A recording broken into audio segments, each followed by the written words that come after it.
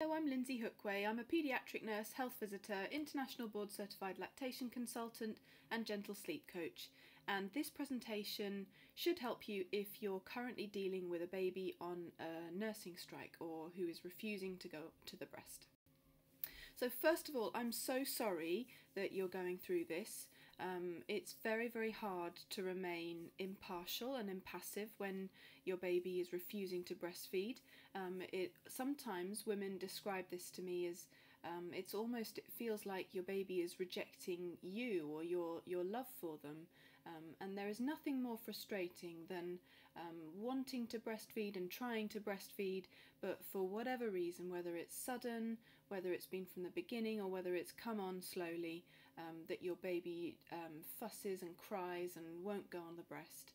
It's extremely demoralising, and you have my full sympathy, coupled with the unbelievable raging hormones that most women experience after giving birth. If your baby's nursing strike has been right from the word go, then this is doubly hard to deal with, because not only are you handling the baby blues, but you've also you're trying to establish breastfeeding with a baby who won't breastfeed. So please go and find support.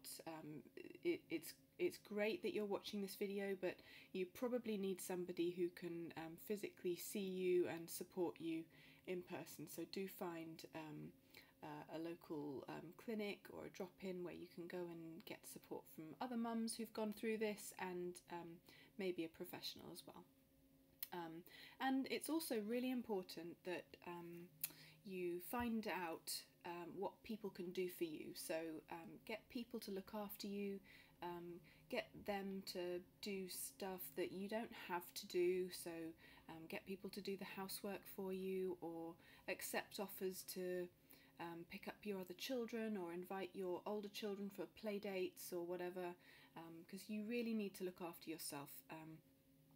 It's really hard work being a mum at the best of times, but if you're dealing with something like this, then you really, really do need a support crew around you. So to start with, it helps to find out why this has happened. So if you think back to the last time your baby breastfed well, and be a bit of a detective. So think about whether something's changed for your baby, think about whether something's changed for you. So sometimes it's an older baby who has perhaps taken a bite during the end of feeding, and you probably know that babies actually can't physically bite when they're actively feeding, but they certainly can if they're not actually feeding, and most of the time babies do this at the end of a feed.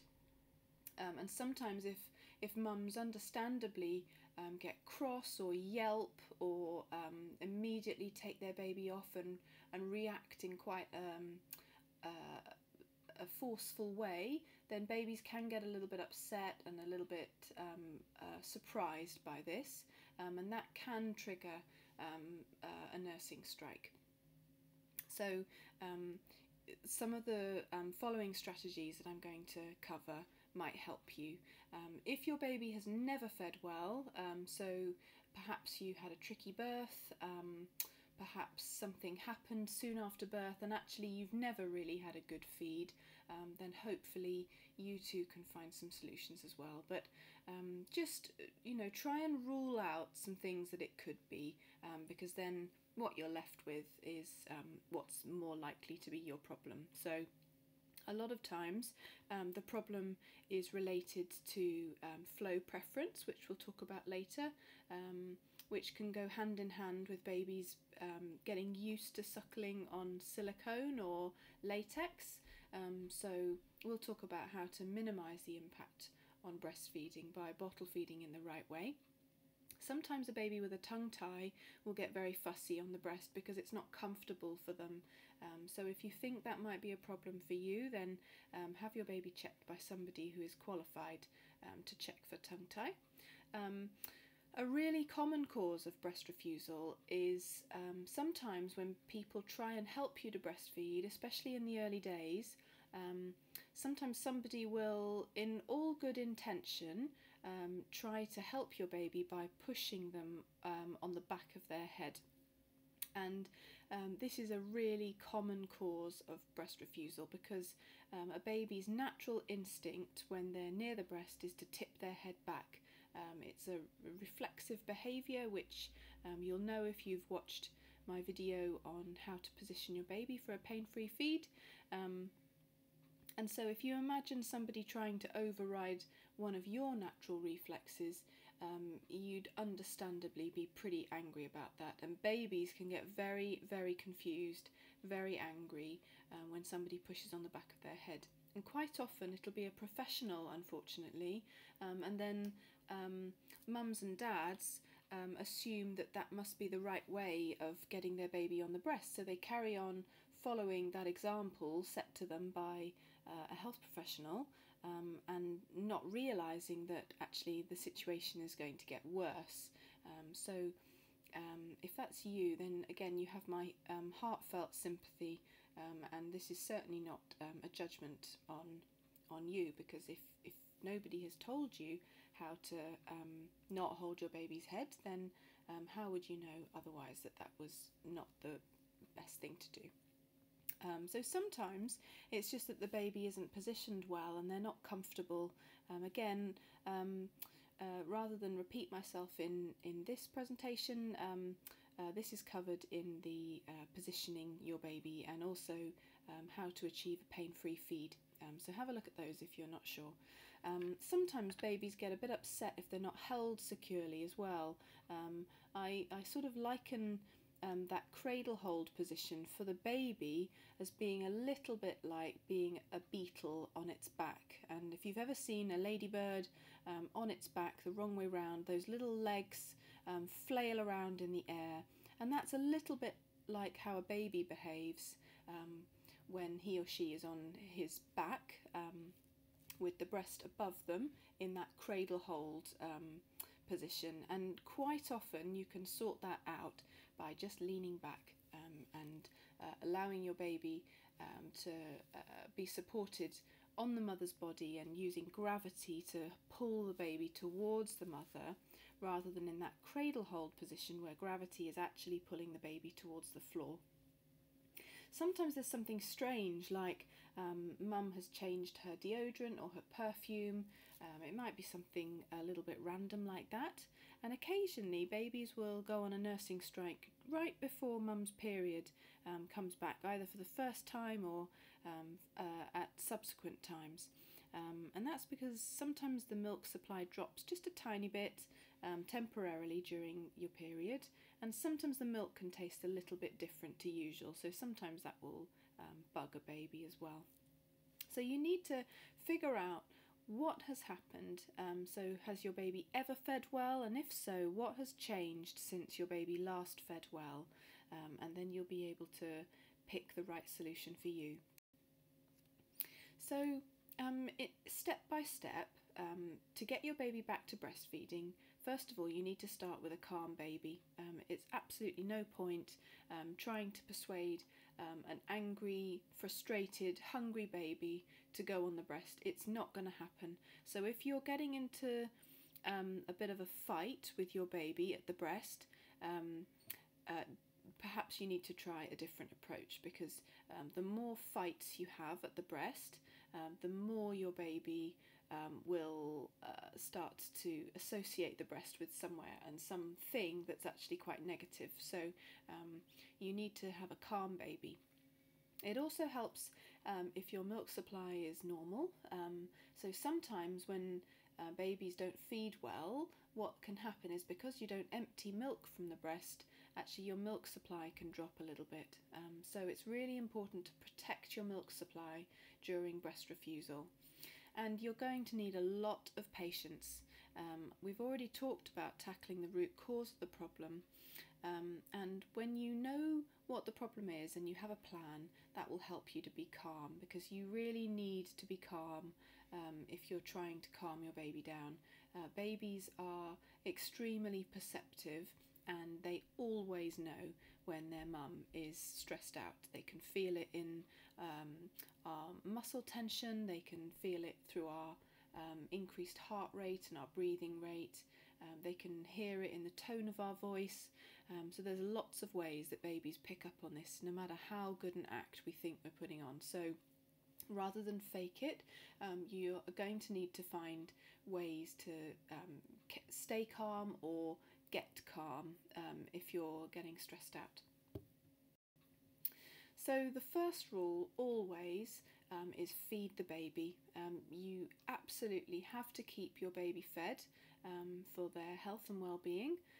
So there's lots of reasons for that. Number one, obviously, it's to make sure they're adequately nourished and hydrated, but also trying to master something that is not going well will not work with a really hungry baby, because they will not be patient with learning a new skill or changing a pattern of behaviour.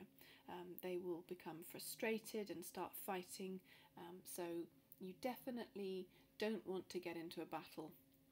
So the first choice would be that you would express and give your baby your milk. And the second choice, according to the World Health Organization, would be donor milk. So there are ways of obtaining donor breast milk outside of a neonatal unit, and there are lots of organisations such as Human Milk for Human Babies and Eats on Feets, and these are women who are very willing to just give away their excess expressed breast milk. So if you would consider that, then that is an option for you. It's a very personal choice, so that's not for everybody. And then the next choice would be a liquid ready to feed first infant formula, and the liquid ones would be recommended over a powdered infant formula because they're already sterilised by irradiation, so they're sterile until they're opened, whereas the powder isn't sterile even before it's opened, so it's slightly safer for your baby to have liquid formula. And whatever formula you use, you should choose a first infant formula, so they don't ever need a hungry baby formula or a follow-on, anything like that. You just need a first infant milk. And also you want to feed your baby in a style that's supportive of breastfeeding. So we'll discuss a few alternatives to breastfeeding if your baby will not go on the breast. So before we rush straight into thinking about bottle feeding, there are other options out there. So just so you know what options you have available to you, you could cup feed. You probably want to just ask a health professional how to cup feed, or watch a video. There's loads of videos on YouTube about how to cup feed. You do not pour the milk into your baby's mouth. That's dangerous. Essentially, you tip the cup so that the milk is level with the edge of the baby's mouth, and then you wait for your baby to lick the milk.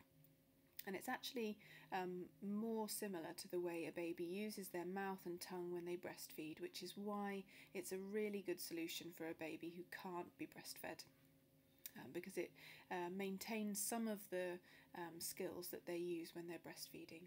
Another option is the supplemental nursing system, which is this device on the right hand side, or you could try a Lactaid. So there are a couple of companies that make them. Essentially, it's you wear the bottle or the bag, in the case of the Lactaid, around your neck, and you attach the silicone tubes near your nipple with tape that's provided with the supplemental device, and then you attach your baby to the breast using the supplemental so that the tube is in their mouth as well as your breast and nipple tissue. And the reason this sometimes works with a nursing strike is if a baby is frustrated with the flow rate out of the breast, So that happens quite a lot if babies have had a lot of bottles, for example. So if babies have had bottles where the flow has been extremely quick, they can sometimes refuse to go on the breast because the flow rate isn't fast enough. So it might even be that you have a normal milk supply, but actually the flow rate is just not what your baby has become used to. And sometimes that will make babies fuss and cry and pull off and arch and squirm, and they get very upset and distressed. So a supplemental nursing system might help with that, because it would increase the flow rate, and in time you can begin to slow down the flow rate from the supplemental device by lowering the bottle so that the milk flows more slowly and the baby slowly adapts to your normal flow rate out of your breast. If it's a very young baby, you could consider supplementing your baby with a syringe, because at very, very small volumes it might be easier and more practical to syringe feed your baby. Some mothers also choose to finger feed their babies, and obviously that's something that other people other than the mother can do, so she can be concentrating on expressing, but that there are lots of ways of feeding babies that don't involve bottles.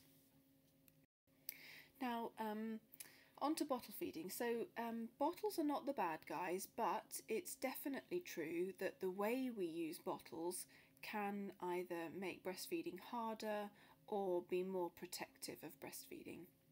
So in the picture on the left, that's how a lot of people see babies being bottle fed. So the baby being quite reclined, maybe not completely flat, but the baby is often very reclined with the bottle held nice and high, so that no air gets in the teat, right? And the thought is that if there's air in the teat, that the baby will get wind.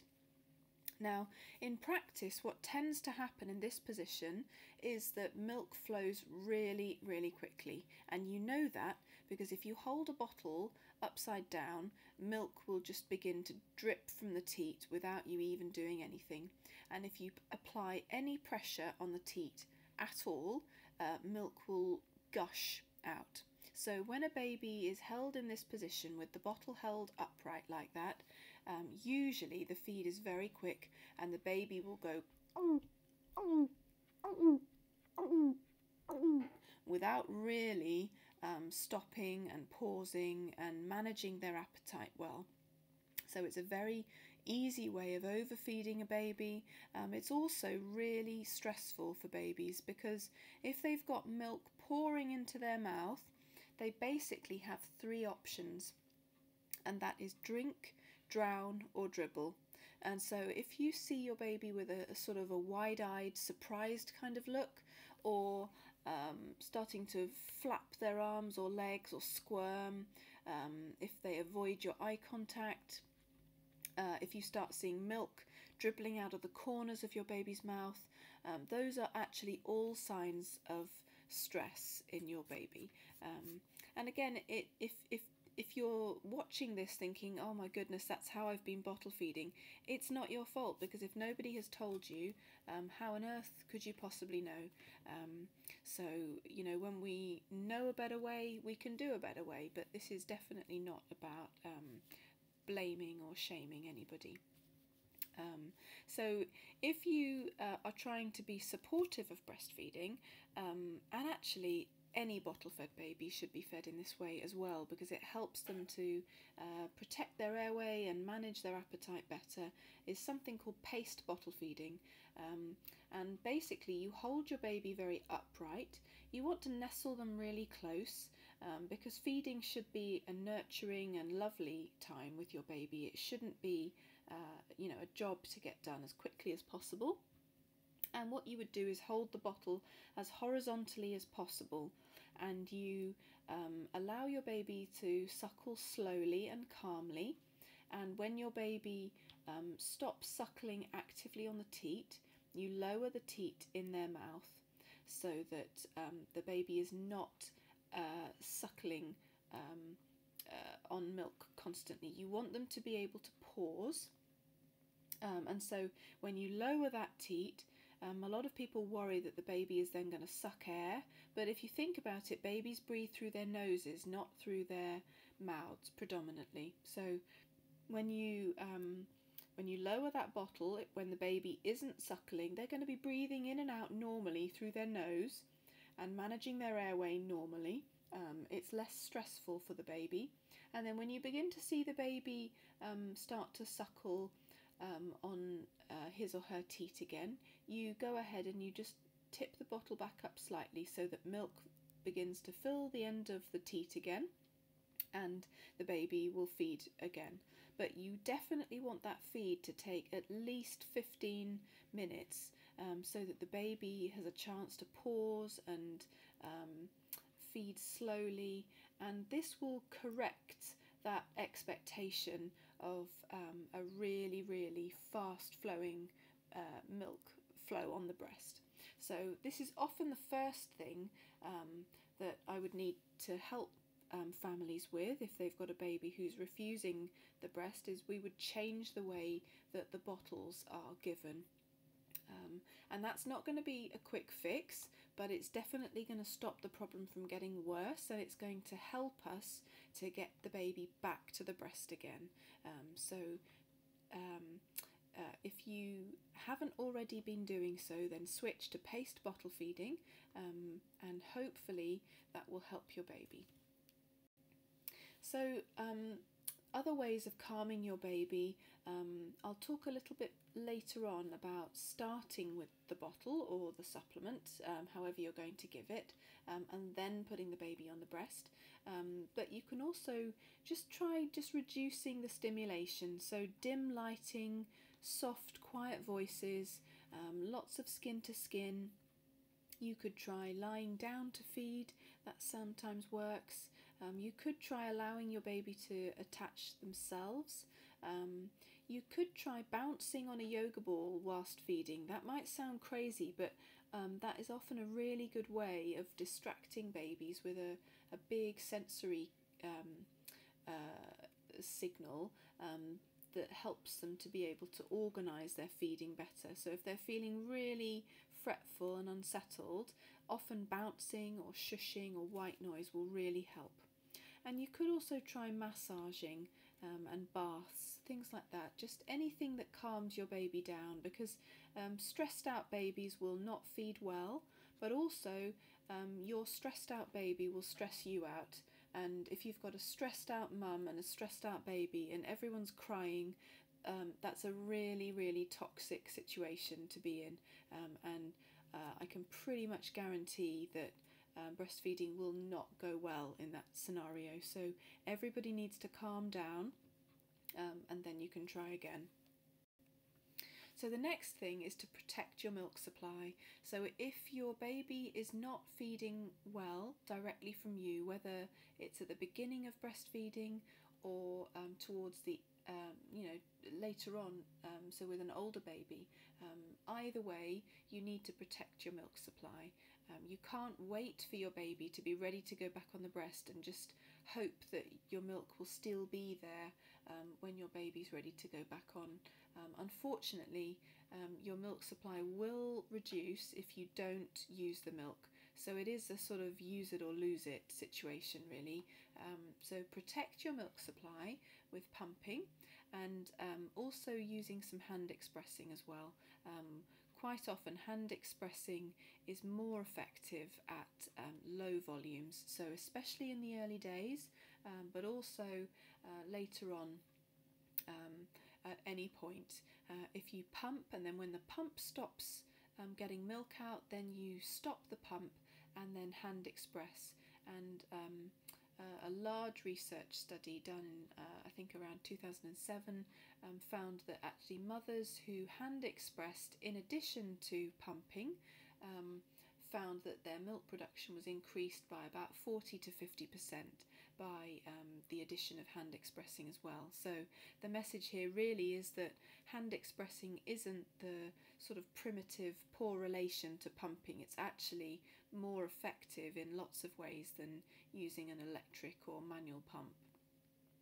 And then you also need to have skin to skin, because if you're not getting that skin on skin contact from your baby during breastfeeding, then one of the hormones that makes milk is really stimulated a lot by skin to skin touch. So you're going to need to compensate by having skin to skin contact with your baby. So you can try things like bottle feeding, cheek to breast. You can try having skin to skin in between feedings. You can let your partner wear baby skin to skin. You could try wearing a sling, but keeping your baby close to you and in skin to skin contact will help both of you.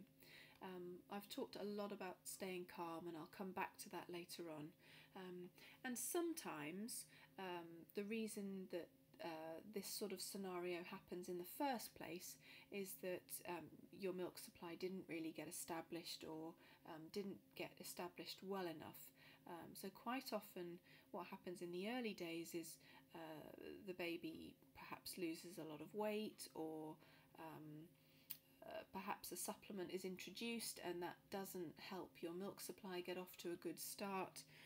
And then what happens is that your body doesn't really get the messages it needs to make a really good milk supply. So if that's you, then try a few strategies that I'm going to talk about to try and increase your milk supply. So whenever babies don't breastfeed well, whether they have not breastfed well ever, or they have started off breastfeeding well but then something's happened and they're no longer breastfeeding well. So often this is when a baby is ill, or as I've said, one of those causes of breast refusal. Your milk supply can drop, and often it's temporary, so don't lose heart, because quite often when your milk supply drops a little bit, you can get it back again. It really depends on what happens in the early days. If you're confused about this, you could try watching my video on how to get your milk supply set up in the early days of breastfeeding, and also the video on how milk production works might help you as well. And I suppose I would always start with asking a mother what strategies she's already tried to increase her milk supply, because there are loads and loads of ideas on how to increase milk supply, and my go-to Bible for this subject is Diana West and Lisa Marasco's excellent book, Making More Milk. That's a really, really good book. It's got loads of ideas, loads of personal but also evidence-based tips, and lots of herbs and other supplements that might help you if you're struggling with your milk supply. I can't really improve on what they've written, so I just really refer you to that book. It's wonderful. But a few ideas just in case you can't get that book fast enough, or you don't want to buy the book, or whatever, that's fine. I would recommend doing things like power pumping. So I love to recommend power pumping because it's actually really easy to fit this into a really busy day.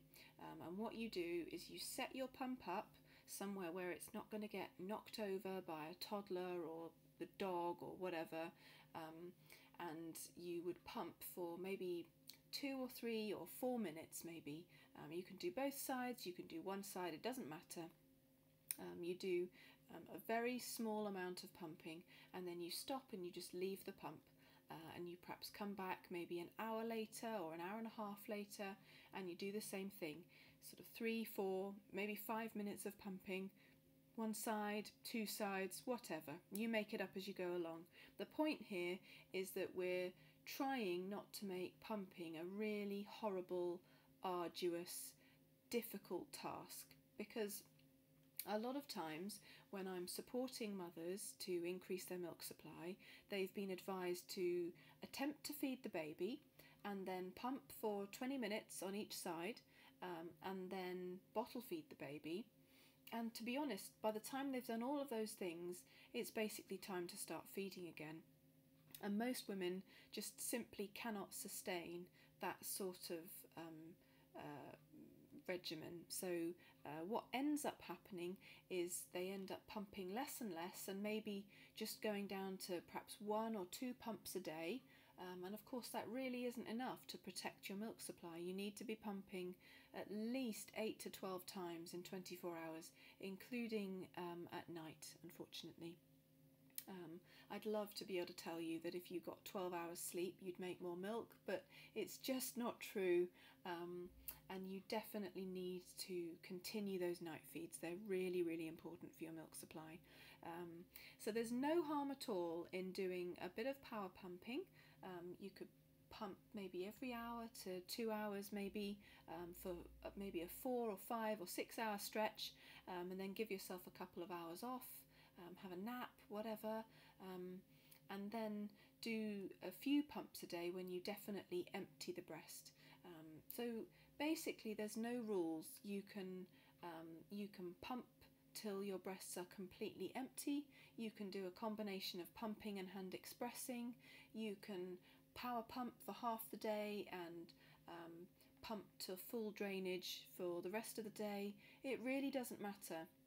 The idea is that you find something that works for you and be flexible, and don't stress yourself out about whether you pump every 3 hours or whatever, because actually babies don't feed like that either. Babies often will do a period of cluster feeding and then have a bit of a stretch, and then have another burst of cluster feeding, and then they might have a sleep, then they might feed, and then they might have a 2 or 3 hour gap and then feed again, and then do another cluster feed. So what you're trying to do with the pump is make it work for you, make it fit in with your day, and you'll find that you're able to sustain pumping better if you're doing that. The other great thing about power pumping is that most women find that they get their biggest volumes quite quickly, so at the beginning of pumping. And yes, you will carry on getting more milk if you pump for longer, but actually we're trying to maximise milk production with the minimal amount of effort so that it's sustainable and manageable. So doing this type of pumping can work really, really well at low volumes, especially if when you pump you get, less than 10 mils out. A lot of times when women are getting very low volumes from the pump, it's almost like they think, oh, there's no point. What is the point in all of this effort pumping for just a few mils of milk? It's ridiculous. But actually, if you get 9 mils and you pump 10 times in the day, actually that's 90 mils, and hopefully you haven't spent hours and hours and hours getting that 90 mils, and actually in a few days your body's going to catch up, and it's going to realise that you're asking it to make more milk, and then you're going to have a day when you get 180 mils, and then it'll go up to, I don't know, it's different for everybody, but the point is your milk supply will respond if you give it the right stimulation. So expressing is definitely going to be part of your life if you've got a baby who's not going on the breast. You're going to need to remove milk to feed it to your baby and protect your milk supply. So a combination of power pumping, expressing after feeds if your baby is breastfeeding a little bit, expressing instead of feeds, hand expressing, anything that works. And there are a few foods and herbs that seem to help some women increase their milk supply. So things like oats and fennel are well known for increasing milk supply. Oats in particular have been used for decades in the dairy industry to boost milk production, and some other foodstuffs like fenugreek and mulungai. Now fenugreek is an Indian herb used in cooking, and it's also used to flavour artificial maple syrup. Fenugreek does have a number of side effects, and you also need to take a lot of it for it to make any real difference. You shouldn't take it if you're asthmatic or diabetic. So there are a few ifs and buts with fenugreek. So it's not perhaps the most recommended supplement these days. There are quite a few studies that have shown that the Indonesian leafy vegetable malunggay and the Indian Ayurvedic herb shatavari actually does increase milk supply very successfully, and they are just a 1 to 2 capsule a day supplement with no major reported side effects. So they're my top favourite substances at the moment for helping mothers with their milk supply. And I put domperidone on this list as well. It's really not recommended, and in many countries it won't be prescribed at all. It's a drug that's used sometimes to manage gastroesophageal reflux, usually in adults, and one of the side effects is that it raises your prolactin level, and as you might know, prolactin is the hormone that makes milk.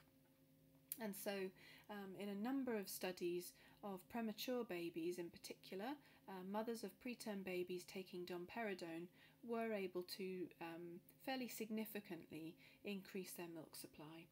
Unfortunately, there are a lot of side effects to domperidone. Some of them are not great, and so I put it on this list because some people do still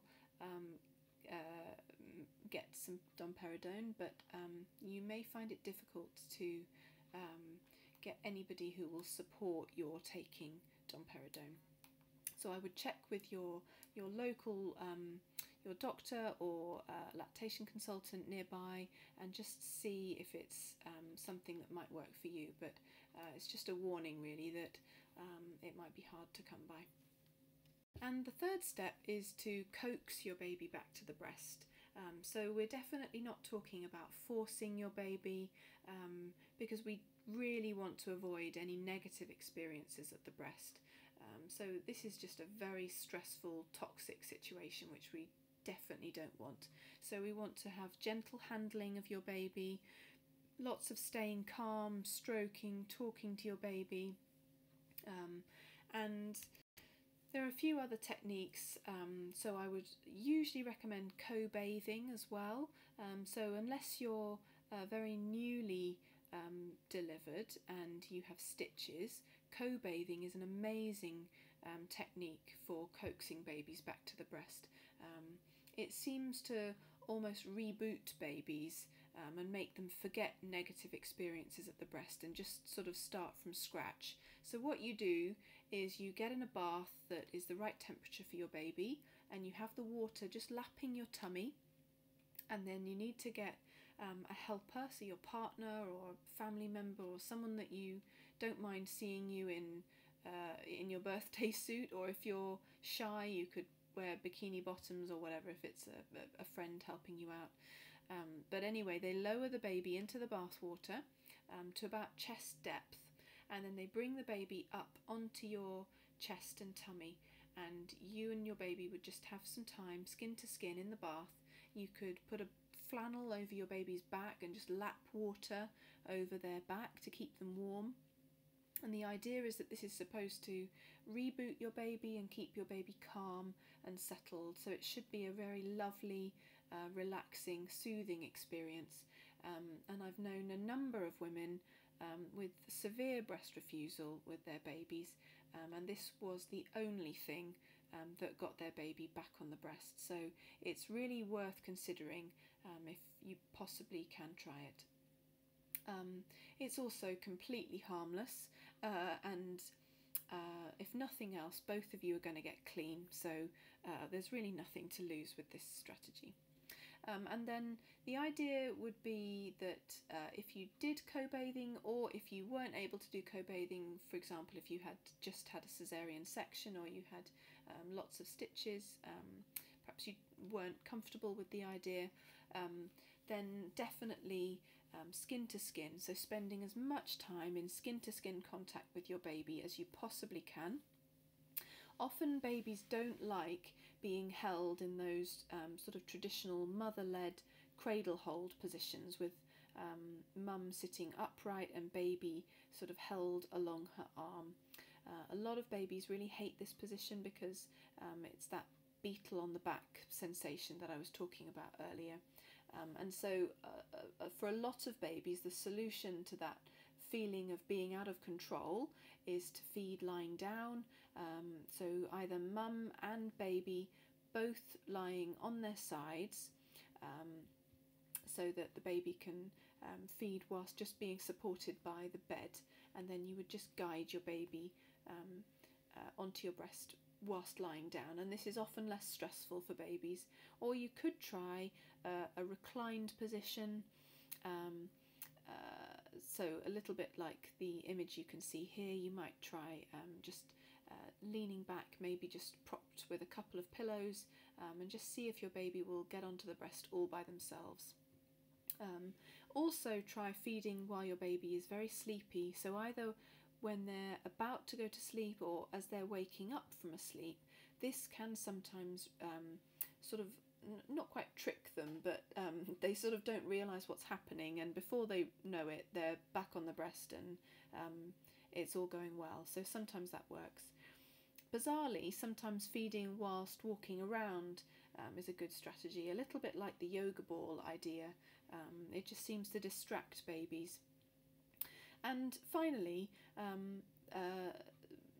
Christina Smiley, who is a doctor and lactation consultant, talks a lot about starting on the bottle and finishing on the breast. And you might think that sounds a little bit counterintuitive, but I'll explain. So the problem with starting on the breast is that quite often when babies have had bottles and they've got used to that fast flow, if they've not been bottle fed using that paced bottle feeding technique, is that the baby, when they're very hungry, will not be patient with the slow flow from the breast. So what happens when the baby goes to the breast is they begin to fight. They might start hitting, arching their back, squirming, crying. They will often sort of punch the breast and really be unhappy. They don't feed effectively when they're like that. And what you'll feel as a mum is really, really stressed out. You'll feel rejected by your baby, quite likely, and this is a very, very toxic situation. And what's going to happen as well is your stress levels are going to rise, and that will inhibit your letdown reflex, so it stops oxytocin working properly, and so the whole feed becomes a bit of a disaster. So the baby is not getting a lot of flow from the breast because mummy is stressed out, so her letdown reflex isn't working well. Baby doesn't feed well. The baby gets frustrated long before they've actually finished the breast, and the less milk we remove from the breast, the less milk the breast is going to make. So it's that use it or lose it thing again. And so what ends up happening is after this fight, mum will understandably stop this and go ahead and give her baby a bottle. And what ends up happening is the baby gets more and more and more milk from the bottle, and the more milk they get from the bottle, the more frustrated they get with the breast. And what sometimes seems to happen is that the baby almost doesn't associate the breast with food, so it's still lovely for the baby. The baby is not rejecting mum. So if this is happening to you, your baby doesn't hate you, your baby doesn't hate breastfeeding, your baby doesn't hate your milk. It's nothing to do with that. It's just that they have come to not really associate being on the breast when they're hungry with getting food, for usually lots of different reasons. So you need to basically stop this horrible, toxic, negative spiral, and one way to do that is by starting on the bottle and finishing on the breast.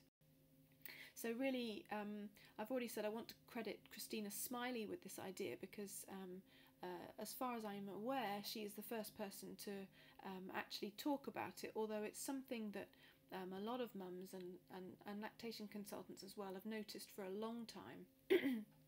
So the reason we would finish at the breast is because it helps the baby to get that lovely feeling of fullness and satisfaction on the breast, not the bottle.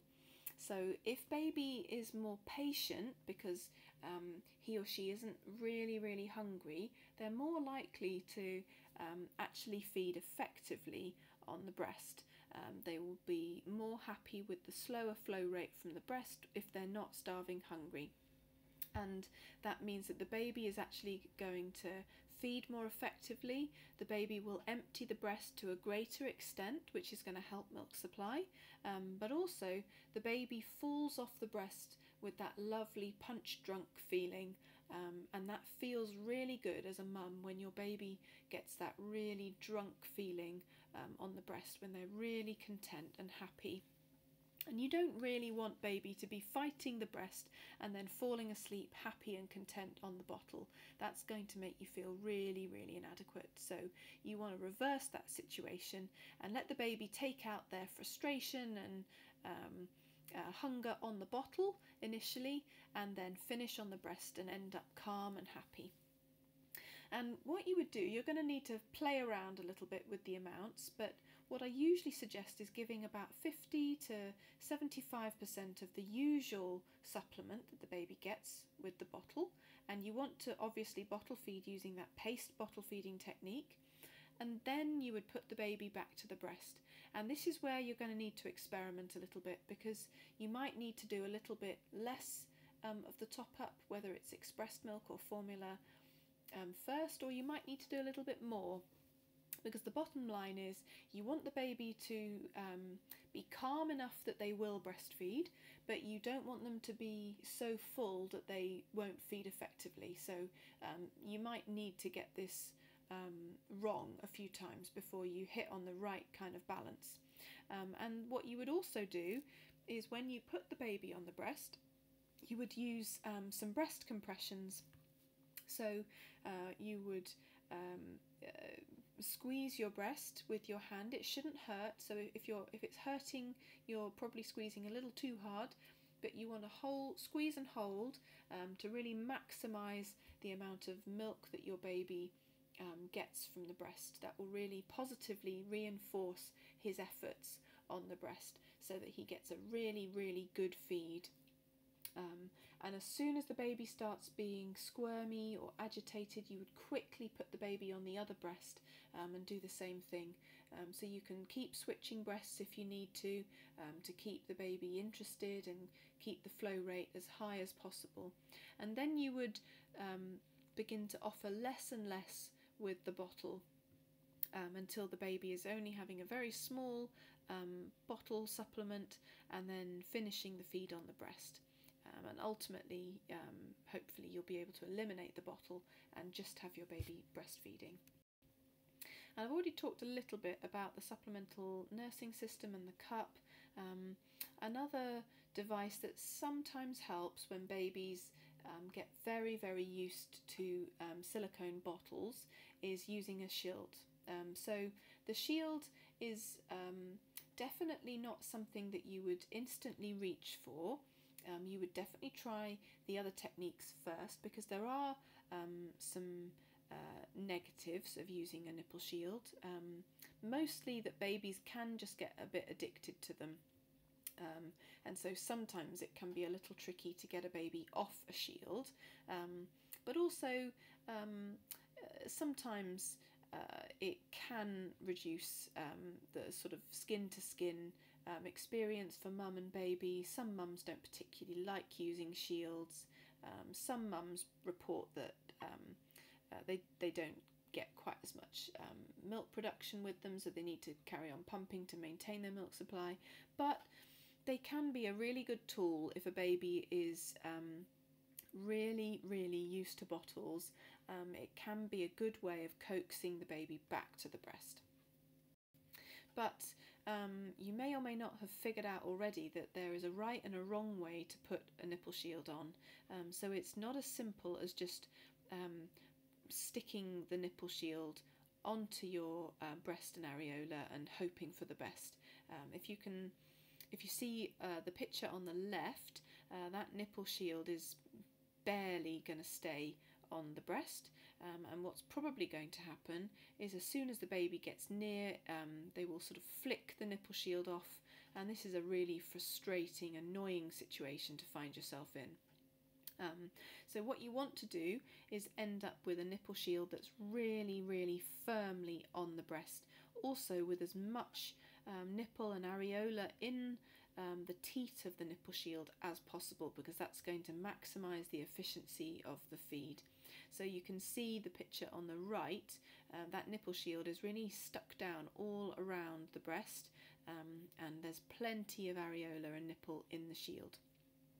And the way you do that is by inverting the nipple shield first. So the picture on the left is me inverting that nipple shield. So you turn it half inside out, and then you grab hold of what's left that you can feel of the teat part of the nipple shield, and you grab that on either side. And then if you can see the picture on the right hand side, that's when you would get that end part of the teat of the nipple shield and push that down over the nipple, and that will maximize the amount of nipple and areola in the teat of the nipple shield. The other thing you can do, I haven't used it on this model, but you can use a little bit of lanolin ointment just to try and stick the nipple shield down. So if you do both strategies, so inverting it and rolling it down, as well as using Lansino, you'll have a nipple shield that's pretty well stuck on, and it's not going to ping off, and the baby will have a lot of breast tissue in their mouth as well. And then finally, just a few words about staying calm, because it can be very difficult to stay relaxed while you're worried and anxious about whether breastfeeding is going to come right again.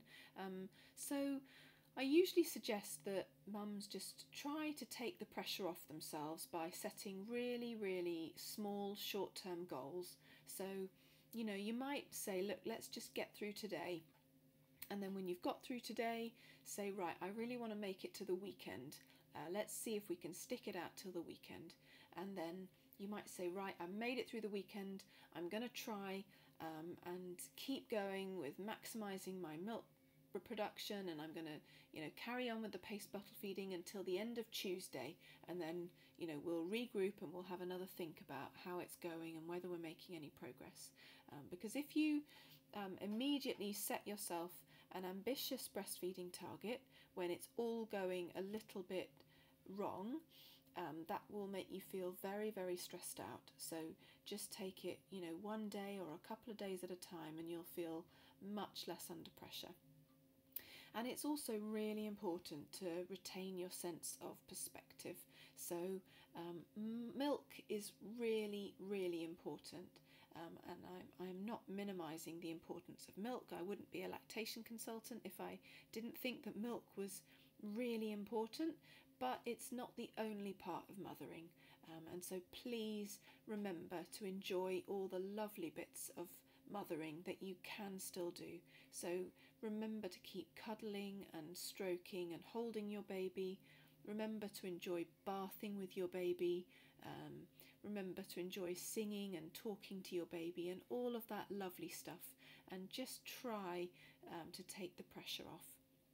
And you're also going to need a support crew, because if you're working hard to maintain your milk supply and keep your baby calm, and you're trying to stay calm yourself, you really need help from other people. So accept offers of help, dip into your freezer stash, order takeaway, order, you know, food that's really easy to prepare and cook, but take as much pressure off yourself as you possibly can, because you need your patience and your energy reserves for working on the breastfeeding. And there is a fair bit of evidence that acupressure and acupuncture will increase your oxytocin response. So if you're interested in alternative therapies, then those would definitely be a good idea. There's actually quite a lot of evidence that that these work, and that they also increase milk supply as well. Even if you don't go for that, then get somebody to just give you a really, really good neck and back and shoulder rub, because there are lots of pressure points around your neck and your collarbone that seem to help with oxytocin. And remember to keep snacking.